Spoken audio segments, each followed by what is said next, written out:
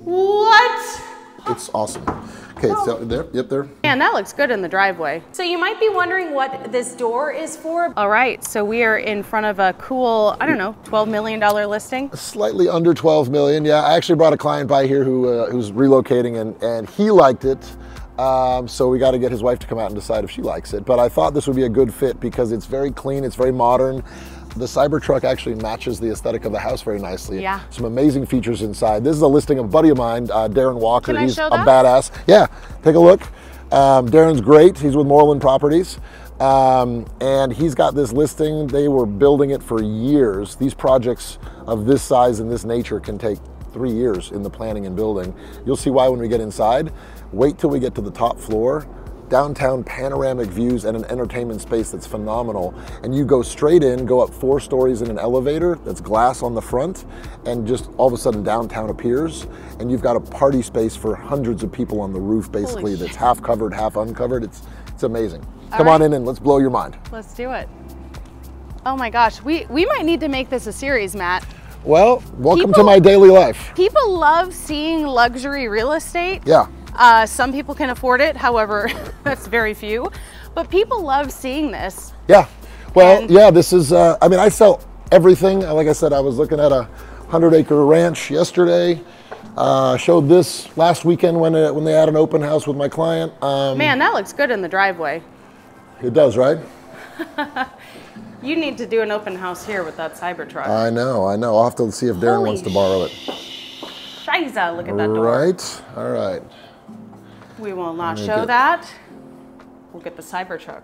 All right, check out this single hinge pivot door. How cool is that? Should I take off my shoes? Yeah. Let me get some lights on. So can you see the color scheme and why I thought this was cyber related? Yeah. Very clean lines. Holy shit, there's 2 islands. Very modern, 2 islands, Wolf and Sub-Zero, everything. Beautiful white oak floors, great pool. There's an amazing water feature that's out there that it drops down from 12 feet and creates a sheet of water at the end of the lap pool. It's a 4-story structure, well, 3.5. That wall system slides into the wall, so that wall disappears and you bring inside outside and outside inside. Multiple fireplaces, multiple kitchenettes, wine fridges, some really cool features. So this house has 2 two-car garages, 1 on each side. What? Yeah, so you parked in front of one. There's another one over here. Got a door here in the pantry. So you might be wondering what this door is for, but it's actually so that you can put your groceries from the garage right here, pretend I'm a bag of groceries, and have them conveniently ready to store. I also noticed there's a NEMA 1450 charger right here. Perfect for the Cybertruck. I believe there's chargers in both garages. You have 2 two-car garages, both with tall ceilings, so you could put scissor jacks and stack even more cars in there if you want to. Check it out, 3 Sub-Zeros in a row. Freezer and refrigerator and wine. Wow, this is some, I hate to say it, but rich people-ish. Hey, grab me a LaCroix, would you? So cool. Here, let's take a look at the master. Yeah. Which way? Straight ahead. Straight ahead. This would be an epic place to play hide and seek. Wow, holy crap, look at the shower. That is called a wet room. Oh my gosh. What? Oh my gosh. Well, I love taking baths and my boyfriend loves taking showers. So I guess we can meet in the middle. Wow, so tell me, like, is it mostly like celebrities and like investors that can afford this kind of thing? I mean, Austin has really been in a transition phase for really the last 15 years since I've been here. I would have called us tech light 15 years ago. We were a lot of back office, support, HR, that kind of jobs. And really what we're seeing now is actually, there was an article that came out a week ago saying we are the #1 city for headquarter relocations in the country. And most of that being tech. When Elon was pushing through for tax rebates, when they were moving the Gigafactory here, our club actually got together and supported it on these Zoom calls, and we got to know some of the people that make the decisions on business development for the state and for the area and for the county, tax abatements and tax rebates. And they said, we can't tell you who, but they had a line of 200 companies that are trying to relocate here at headquarters, and quote, your heads will spin when some of these announce, right? And they said, we can process a couple a year. We're trying to speed, because they have to basically come through and they're looking for, hey, can we defer, or can we, you know, get rid of the first 70 million in property tax and start paying in X amount of years, right? And so there's these negotiations, and they have to be passed through the process. And there's only so many places that can do that. So when I say there's robust growth, I mean, I feel like, you know, we're living in Palo Alto kind of circa 1999. Wow. And if you look at sort of the parabolic price changes that you saw in that area, we're essentially getting all of those companies moving here. Right. I mean, Google's building, you know, built already, 800,000 square feet downtown, not occupied yet. So tech people that can afford this. Well, the tech CEOs, founders. So what's happened is we were tech light. Now, then it's the mid, you know, it's the software engineers. Then it's the growth companies, the VCs, the money people I'm starting to move here. And that's the real sign when the money starts following all the, you know, if Elon's the sun, all the other companies coming are in his orbit, right? All the people that are following that, the tech, the supports for all of those types of industry. In addition to the Apple, the Google, the Amazon, all these companies that are making huge inroads here. I'm not saying they're going to rename their headquarters here, but at a certain point, if they have enough real estate weighted in other cities other than where they are, who knows, right? Yeah. So I don't leave anything off the table. But people are saying, oh, Austin's growth has already gone nuts. And it has in the last 15 years. I think the next 15 years will be an even more robust story based on all these headquarters relocating. You recording all that? I am. I love the astronomy reference. Let's finish the walkthrough. This is a beautiful walk-in closet. I think with, you know, enough space. Bathroom, nothing crazy there, but big Jack and Jill. Yeah. Yeah. Hello, hello, hello. Should we take the elevator? I think we should. Okay. Yeah, so this is the cool part. Oh, there's a waterfall feature. I don't know how to turn it on, but do you see this L shape out here? Yes. That creates a sheet of water that comes down into that side of the lap pool. Wow. And creates this 12-foot waterfall effect. Oh my gosh. So if you have guests and you don't want them traipsing through your house and going through where you live, they come in the front door, they make a right, they hit the elevator, and they go to the top space, and they bypass all of your personal space. Wow. How cool is that? No, it's fun. I mean, I really do love my job. It's awesome. Okay, it's down there. Yep, there. Go ahead, hit this. I mean, this is like a 4-6 person. You recording? I am. Up to the 4th floor. Okay, so.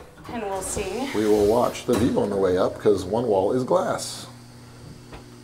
This is not as high as the Starship elevator, but it's a little slow if there's a complaint. You know. It is a little slow, but it's okay. It gives you time to take in the view. Slow and steady is fine. I'm starting to see downtown. Yes, you are. It's pretty nuts. So, what year is this?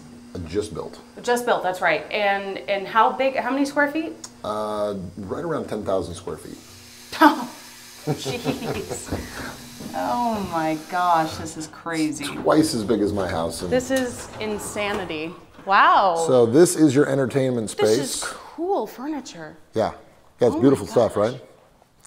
So fireplace, TV, kitchen, bathroom, and I don't know if we have to zoom in. I think you can see downtown. I mean, downtown is just right in your face. Yeah, you can see it. Wow. So once again, this all goes back. Wow. And you're bringing. So now we completely inside. opened it. That's really cool.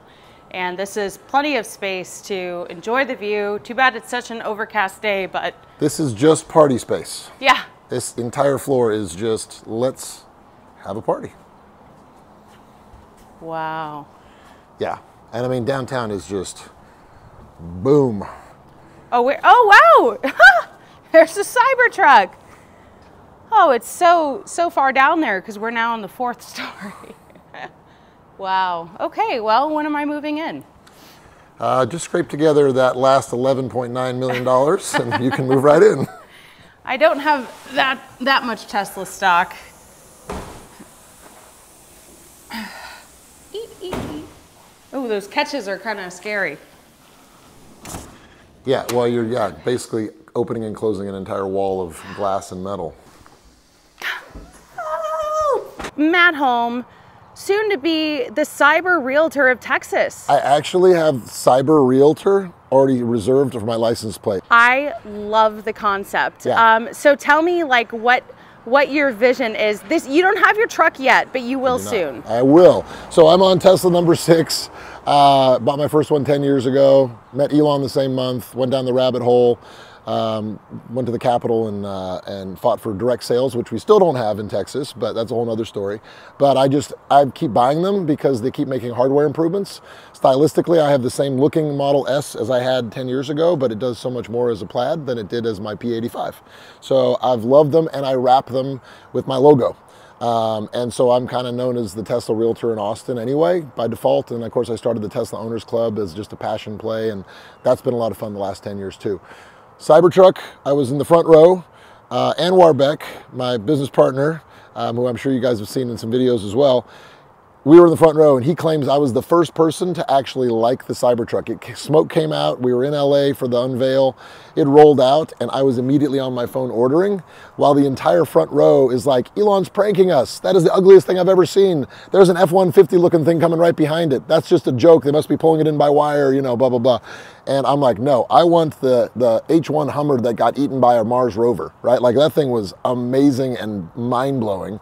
And by the end of the explanation, which we didn't get everything to market as they had displayed, like the little ramp on the tailgate and some of those things, but it looks pretty much exactly like it was.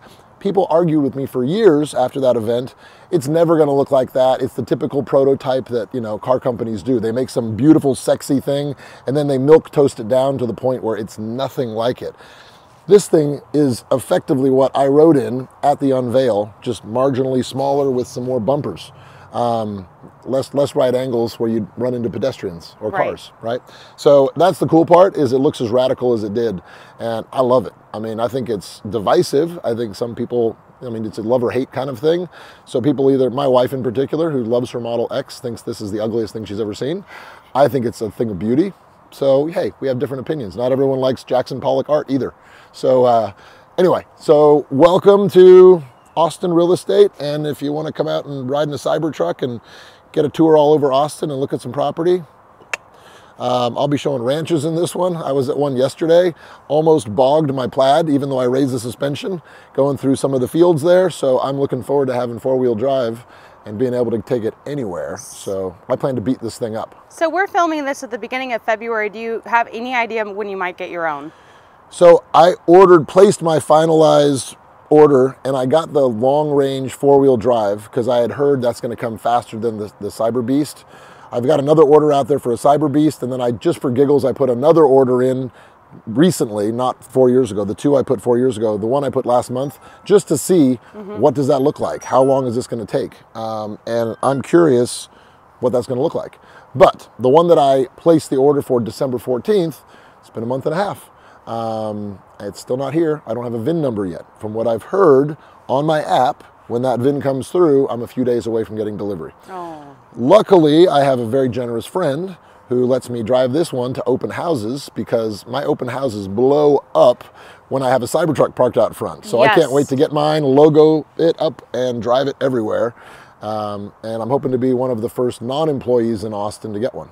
How is the Austin real estate market right now? We just entered the month of February. Usually things pick up after the holidays and maybe after the Super Bowl. I am washing 2023 out of my hair and off my body. It's gross, it's sticky, it's yucky. It was horrible for a lot of people in Austin, you know, in particular. It was pretty ugly. I mean, we had seen a 40% increase over 21 into 22. So we had seen this amazing, you know, thing that just blew up. And we've given back 25% over 23 really. And buyers are terrified because rates, were so high. Sellers, I gave the advice last year to probably 30 different sellers, please don't sell if you don't have to this year. It's a necessity, we can. If you don't have to, hang on to it till 24 or 25 when we start seeing support and when the things kind of settle out. So between rates dropping about 1.5 points, election years are weird, but I think there's optimism that the next regime potentially that's, is going to make the economy a little bit stronger. I'm feeling more optimism in the air. I've got about 20 million in listings coming up over the next month that I've got listings on that we're going to roll into March, which is typically the hottest time of year to sell.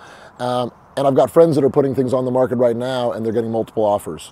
We haven't seen that in a year and a half. So I feel like we probably bottomed out last fall, maybe into winter, and now I think this year we'll probably get back 5%, 8%. Some people think the bottom's coming. From what I'm seeing, unless rates go back to 8%, I think we already hit bottom and we're going to come out of it.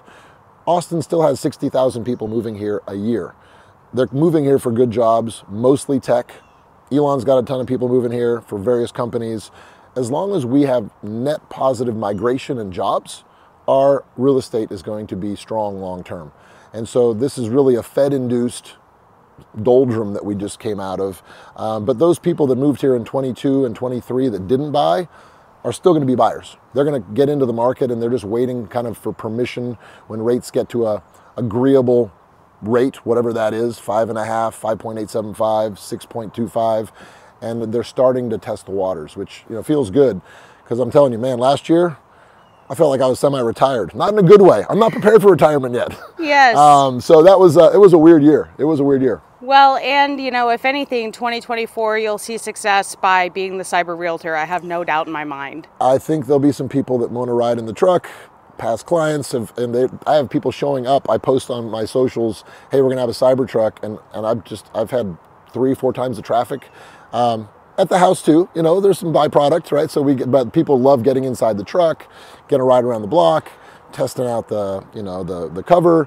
And so my buddy's super generous. As you can see, he let you drive and he just met you. And I think 5 minutes after he picked it up, he was letting me drive home. He's so nice. Such a nice dude. I mean, really great past client and really become a friend, obviously. Well, people can also reach out to us and request the Ellie tour. Okay, so we are going to go check out one of Matt's listings right now. And I'm driving us because this is probably a rare opportunity. Welcome to a project we're working on. This one's a flip that basically we picked up about 4 months ago. It had the interior redone mostly. We've done some tweaks. We've reskinned the outside, which was a horrible tobacco-colored limestone, very similar to, well, you can't see the house over there, but 1970s Brady Bunch looking stuff. Reskinned it, repainted it, light fixtures, new roof, garage door. We created an office out of the dining space. Come in, I'll give you a tour. This is kind of entry-level luxury in Westlake.